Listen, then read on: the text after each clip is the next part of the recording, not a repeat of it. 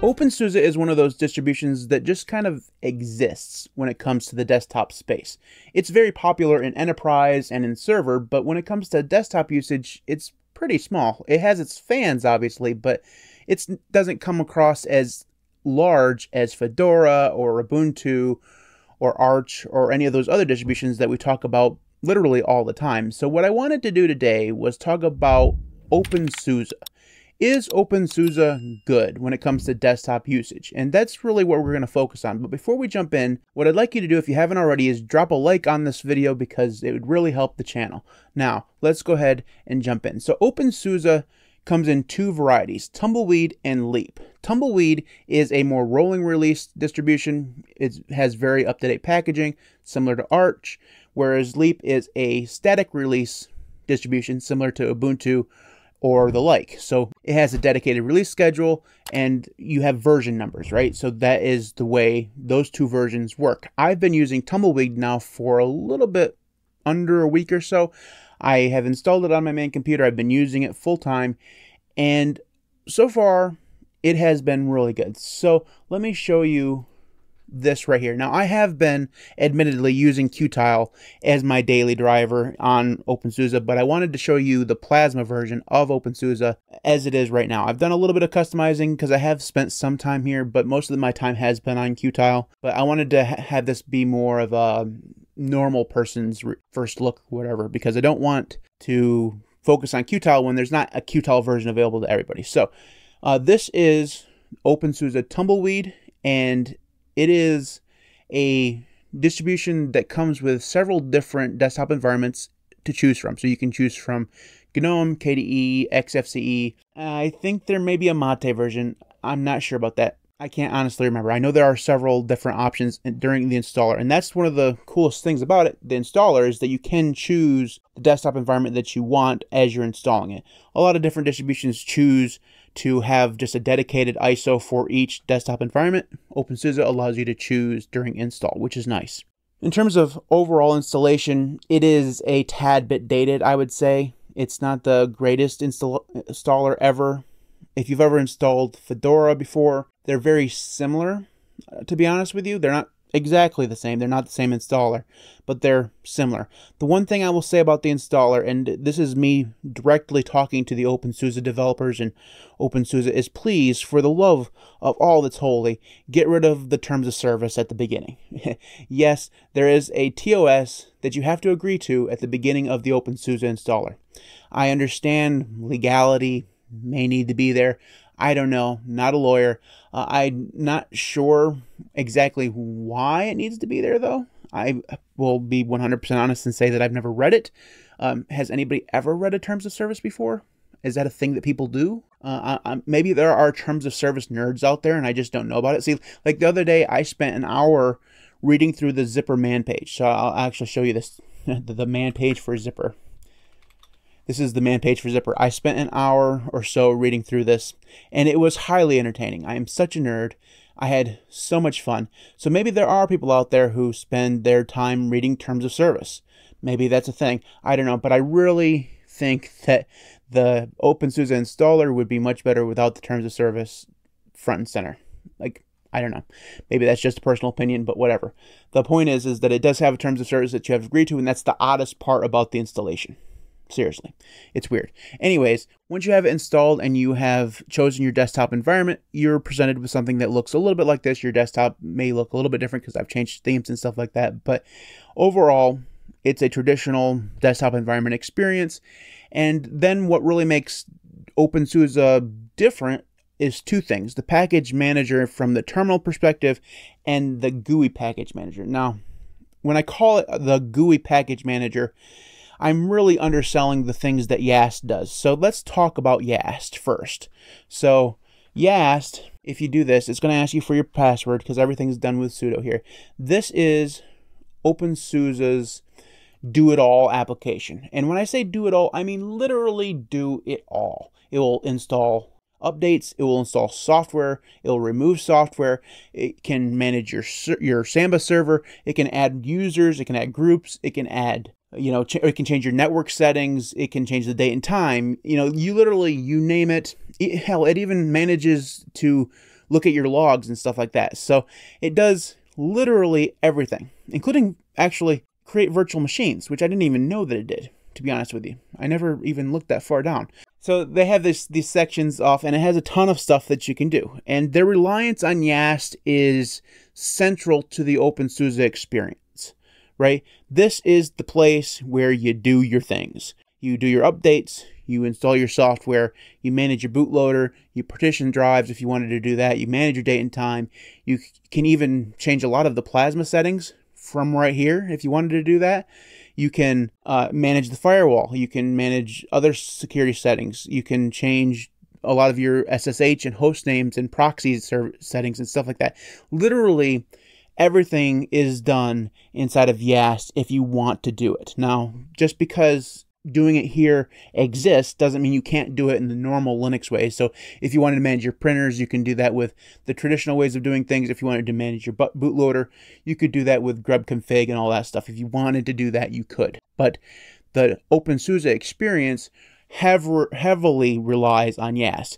So yeah, that is YaST. I could honestly do an entire video on YaST, and if you'd really like me to do so, hop on down to the comments and let me know, because seriously, there's a lot of stuff here that I could cover. I'm just kind of doing a flyby here. So if you're interested in a dedicated video on YaST, let me know, because we could nerd out for a very long time on YaST. That is the primary GUI way of doing things in openSUSE, and honestly, as far as I can tell from my time using openSUSE in the past and over the last 3 or 4 days, YaST is really truly what makes openSUSE special in terms of desktop experience, right? Yes, it has its underlying technologies, like it has btrfs as the default file system. It has Snapper installed by default and set up for you. So if you wanted to do read-only snapshots, you have all of that pre-enabled for you. So if you install something that doesn't go over well, you can always roll back if you wanted to. So btrfs is all set up. It's actually set up much better in terms of default settings for btrfs than Fedora is. Fedora uses really odd subvolume names and makes it a pain in the ass to actually use things like timeshift or whatever. openSUSE is not like that. It has Snapper installed, and it's just the traditional openSUSE btrfs layout. It's very nice. The terminal software package manager is called Zypper. So Zypper is similar to apt, it's similar to Pacman in certain ways, right? Installs software, manages your software on your system. That's basically what Zypper does. And if you've ever used apt before, some of the syntax is actually the same. So like Zypper install will install something, Zypper remove will remove something, Zypper search will search through the repositories. Now, most of these things will require sudo, so that wasn't the precise command that you need to use. You need sudo Zypper install if you wanted to install something, and so on and so forth, right? That's the default long form syntax for managing files inside of the terminal. So install, search, remove, verify is another one of them that you could use. There's several different ones that you can use for Zypper to do things, just like you can with any other package manager. What I really like about Zypper is that you don't have to type in everything. So if I wanted to install something, I could just do sudo zypper in, and that would install something. If I wanted to search for something, I could do sudo zypper sc. I'm not sure if I needed sudo there or not, but you get the point. Zypper sc will search for something. Zypper rm will remove something. So I like that they have managed to do something that's just a little bit differently than all the rest of the package managers in terms of syntax. Arch has taken being different way too far and totally messed up their syntax in terms of actually intuitive syntax. Nobody knows what -S means, although I'm told that it means sync. I don't know why you're synchronizing when you're installing something. Those two things don't correlate for me personally, but I'm sure there was some kind of mental leap there for them, right? But the Arch syntax is very weird, whereas the syntax for Debian-based distributions is very, easy. Same thing with Fedora. Fedora basically uses the same syntax as apt as well. openSUSE has taken it a step further and made it just a little bit easier, so you don't have to type in entire words. It saves you a few keystrokes.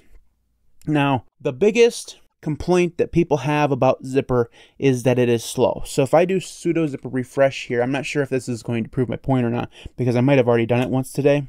But if you see this, actually, yeah, it's not going to go bad because everything's up to date. But if any of these were to have to be updated, it would be slow. The thing about Zypper is that the refreshing of repositories for whatever reason does take quite a long time, and it has to do it fairly often. It's very similar to Ubuntu like that, whereas if you want to install something, almost certainly you're going to have to do sudo apt update, right? You have to update the repositories, update the mirrors, whatever you want to call them. Zypper's very similar to that. Arch does that as well, although it doesn't seem to be as frequent as it does on openSUSE. Now, personally, I used Fedora for almost a year. DNF is very, very slow as well when it comes to updating repositories. Even if you choose a different mirror, a lot of times the DNF refresh of the mirrors takes quite a while. Zypper is the same. So I haven't, while I do say it is slower than DNF, really it's only just by a little. So if you have been able to put up with DNF, you're not going to complain too much about Zypper. Now, if you've used Pacman or you've used apt, which are two faster package managers, you'll notice that Zypper is slower. That's not a deal breaker, but it is something that you may know, is that Zypper is slower. And it does show up a lot more when you're installing a lot of software. Either you're installing new software or you're doing updates. So if I do sudo Zypper up like this, it's going to look for things, and in that time it didn't take quite as long, but it does take a little while. Now, there's another one called Zypper DUP, which is going to be a distro upgrade. The man page doesn't do a fantastic job of telling you what the difference is or which one you're supposed to run. Well, I should take that back. It does a fine job of telling you what the difference is. It doesn't tell you which one you should run all the time. In the information it gives you here, it tells you you probably should run Zypper DUP in order to upgrade everything. So usually on Tumbleweed, you're going to want to use DUP. I think on Leap, you'll use just the Zypper UP or upgrade. So I think that those are the differences there. I'm still kind of learning that. So the slowness of Zypper can't be denied, but it hasn't been that big of a deal for me, honestly. Like I said, because I'm used to DNF, and DNF is slow. So the third space that I need to talk about in terms of what makes openSUSE is the software availability. Now, originally, my first 2 days here, I was not all that impressed with the package availability on openSUSE. I even tweeted about it on Mastodon. I was like, the software availability, not that great, especially for more unique packages. Things like Rofi Power menu, things like clip menu D, things like MPC. MPC is a terminal-based front end for MPD, which is a music player, right? And it basically what I use MPC for is to allow me to play and pause using a key binding. It's because I don't have the media controls on my keyboard, so I want to create custom key bindings for play and pause and forward and previous, and MPC allows me to do that. But MPC, I thought, was not in the repositories, which is really weird because MPC is in every single repository I've ever experienced before. So it was really weird that MPC didn't seem to be in the repositories. Now, openSUSE does have something called the Open Build Service. That's this thing here. Now, I don't know all the ins and outs of the OBS yet. I'm still just very slowly getting my footing when it comes to what this thing actually is. I want to say it's kind of like Copper on Fedora, but it's actually not. It's not the same thing. So I won't even make that comparison. It does different things. It allows you to build packages and host packages and repositories. I'm not actually sure, again, what it is. I'm still learning it. I have some documentation open here for the Open Build Service. I have a couple talks that have gone on YouTube about the Open Build Service and such. So I have some learning to do when it comes to that. But what I've discovered so far is that it allows you to install some packages hosted by other people, or at least hosted by openSUSE, that aren't in the traditional repositories. So, like MPC, if I search for MPC, this is where I was really very interested in the software availability of openSUSE, because MPC doesn't come up. MPC Qt is not the same thing, right? MPC Qt is a GUI front end for MPC, not a terminal-based MPC. And if you scroll down here, you see one here called MPC, which is called the Make Project Creator, which is not the same thing. And then you just keep scrolling, and it's not here, right?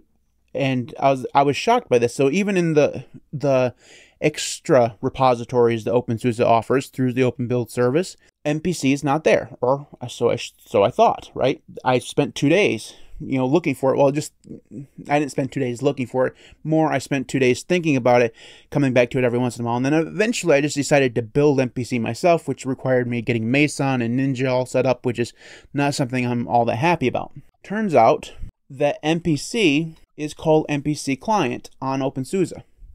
MPC Client is MPC everywhere else, but it's called MPC Client on openSUSE. And every time I think that there's a package that's not available on openSUSE, usually it's because it's named something different. Now, different names for packages is not unusual across distributions. Arch and Ubuntu and Debian, all of them name packages in a slightly different way. Debian, for instance, which I'm long-term testing on my laptop, tends to put really weird words in front of the name of the package.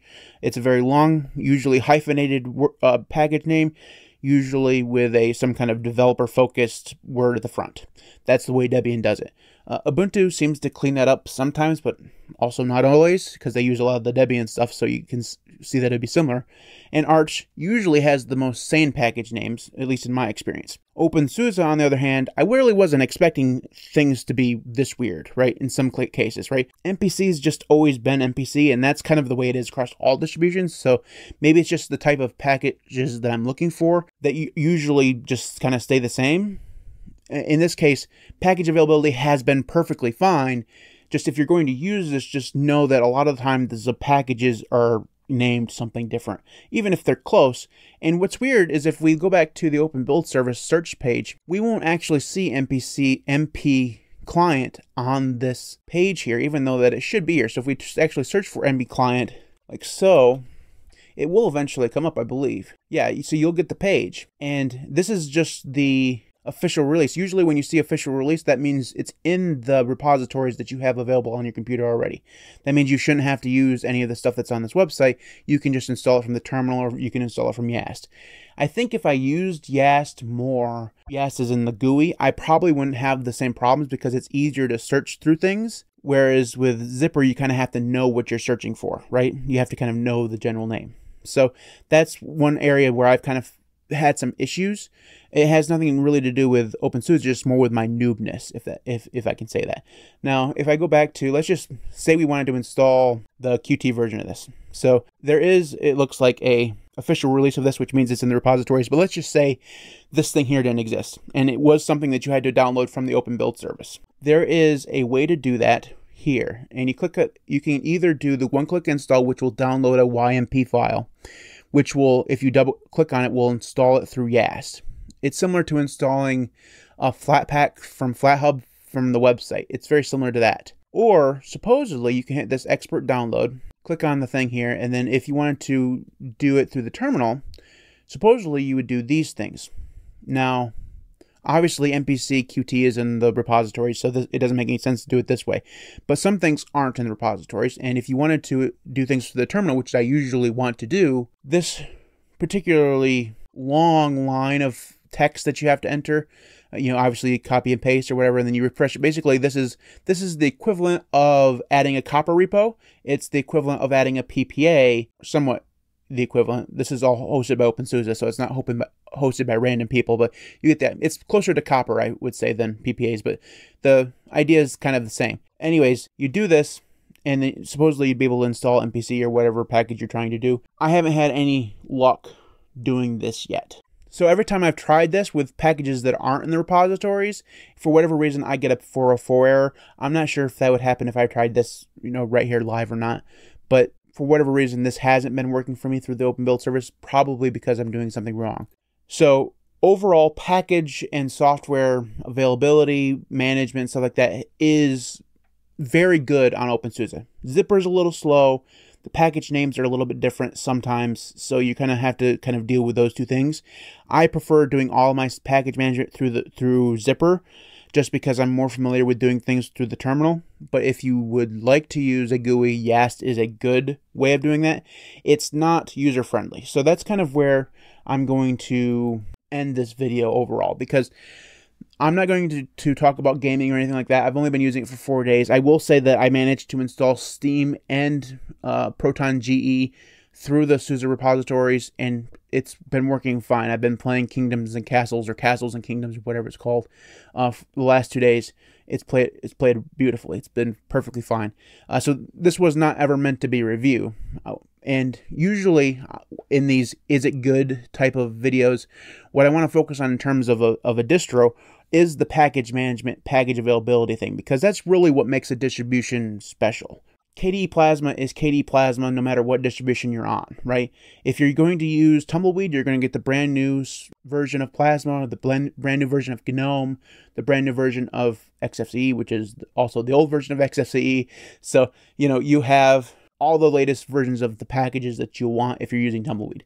If you are using Leap, you're going to be more on a more static release, so you might end up with a version of Plasma that's a little bit older, a version of GNOME that's a little bit older. But overall, GNOME is GNOME, Plasma is Plasma. You get the idea, right? So I don't want to focus on, hey, these are the pre-installed applications that come with a distribution.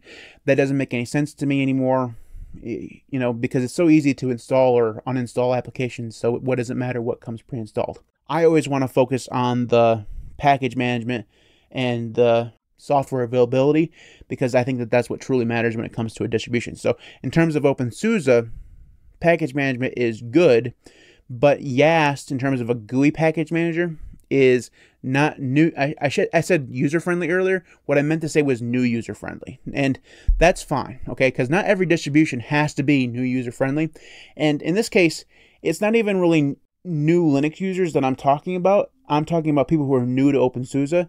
YaST takes some getting used to, because it is really a one-stop shop for everything, and while everything is really well organized, as you saw, it does take some getting used to navigating through that space. It works phenomenally well. YaST is awesome. It's one of the best tools on Linux, I think. But it does take a little bit of a learning curve in order to get your mental self around what that thing actually is and what it does. And chances are you'll forget that YaST exists in the first few days of you using openSUSE. And you'll have to remind yourself that if there's something that you want to do, you have to go use YaST. Or you could go use YaST, I should say. There are other ways of doing things, but YaST is where they really want you to do stuff. So YaST does have a learning curve, and that just is the way it is. And that's not a bad thing. I'm not criticizing it, but it does, it's just something to keep in mind if you're going to use it. In terms of the more terminal stuff, Zypper, as I said, biggest flaws. I guess the biggest flaw is that it is slow. That is just, it's facts, right? You ask any openSUSE or anybody who's used openSUSE and used Zypper before, their first thing is going to tell you is it's slow, and it is. It's slow. But it's fine for me. I'm used to it being slow. I will complain about it and then just move on with my day. In terms of software availability, again, it seems to be very, very good. There have been, I think Rofi Power Menu has been the only thing that I found that I haven't been able to actually find in the repositories once I've discovered the names. And it's possible that Rofi Power Menu is actually there somewhere just under a different name, and I haven't found it yet. That's possible. But mostly it has been very, very good. Qtile was there, Rofi was there, Kitty was there, SXHKD was there. All of the window managery stuff that I need in order to build my setup was all there in the repositories, and that was really good. So in terms of answering the question, is openSUSE good? Yes, it is going to be my distribution for a while. I think I'm going to stick around here for quite a bit and see how well it goes. Now, I'm still reviewing Debian. Don't worry, I'm not reneging on that promise. I have that installed on my laptop, and I installed it on my standing desk today. So I've been messing around with Debian. Overall, Bookworm has been very good, but I just want to let you know I'm not moving past that.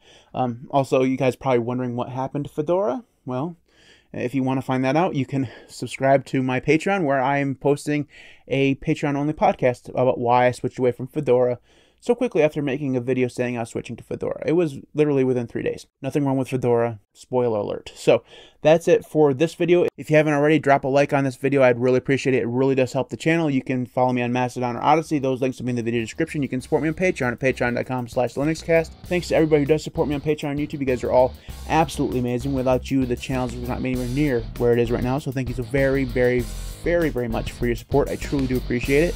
Seriously, guys. Thank you for your support. Thanks, everybody, for watching. I hope you have a wonderful day, I hope you have a wonderful week. I'll see you next time.